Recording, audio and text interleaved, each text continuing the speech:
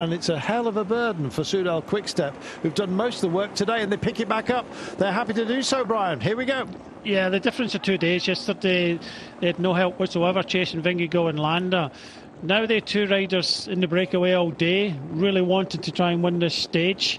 And they're in the driving seat. They've got Baggiola and James Knox in this group. They've got Mauro Schmid in here, so three riders. Mauro Schmid, I would say, would be one of the fastest in this group. So looking good for Soudal Quickstep. And in fact, you can just see behind, they started to send a couple of the team cars up. So a lot of the commissars thinking that, you know, this group is not going to come back. Enric Mas is here. He'd like to deliver, but it's likely to be Ruben Guerrero, I'd have thought. Baggioli or Mauro Schmid, not quite sure. They're both here. Vingegaard himself may well start to think about having a sniff, but to be honest, with so many quick men who've actually found themselves in this part, Jonas Aguirre would be my bet if it wasn't being pounded at the moment by Soudal Quickstep, who are doing a fantastic job, having firepower. 21 seconds. They've given up the ghost behind, Brian. 1,600 metres to go. Here we come. Yeah, it's not coming back at all now. It got very, very close, but not coming back. Courtesy of Soudal Quickstep. They acted very, very quickly there. They realised the gap was there. Attila Valter was the rider for Jumbo-Visma that was riding on the front, but James Knox straight to the front, put the pressure on. Baggioli as well, now trying to lead out to Mauro Schmid. Who can compete with Mauro Schmid? That's the question. Well, I've got a feeling it might well be Shelmos. Let's wait. Let's wait and see. Mauro Schmid in a great place with essentially a lead out for Movistar, Enric Mas and Guerrero. And it's Mas that's leading Guerrero at the moment, so he's going to have his chance today. There's Jonas Aguirre, and straight by him goes Valter. Vingegaard can't find him. Cannot find him. I don't know if he's going to get on the radio. Schmid is straight on the wheel. You see when Valter went there, Mauro Schmid is straight on the wheel. Iran is also just behind him, but there's a tricky dog leg coming up with only a few hundred metres to go. Sobrero is just speared by. This is a great guide that's going on at the moment with Enric Mas. 450 metres, they have a double phase, two roundabouts, but it's essentially a hairpin.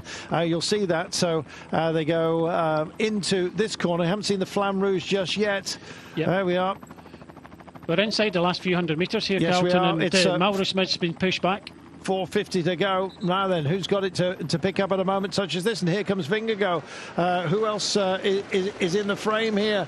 Oh, my goodness. It's a drive for the line. Rigoberto Urán thinking about it, picking up through the centre. Can't offer it up for Schmid just for the time being.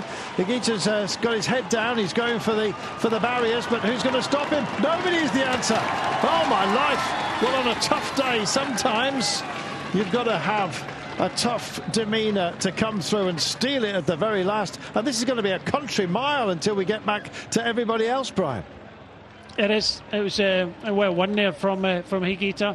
Just noticed that Attila Valter on his wheel had Mauro Schmid, and into that double phase corner.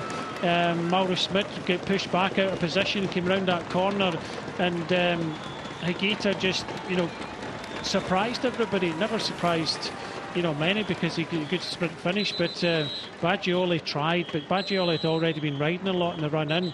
I just think that Soudal Quickstep messed that one up completely with Mauro Schmid. He was too far back out that final corner and had nothing in the legs to come back.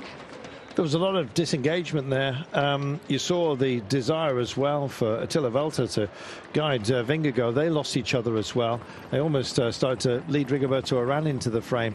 Sergio Higuita for Bora Hansgrohe gets the day. You saw the sprint being led in there, those following on in the second group, and it was Ethan Hayter that crossed the line first.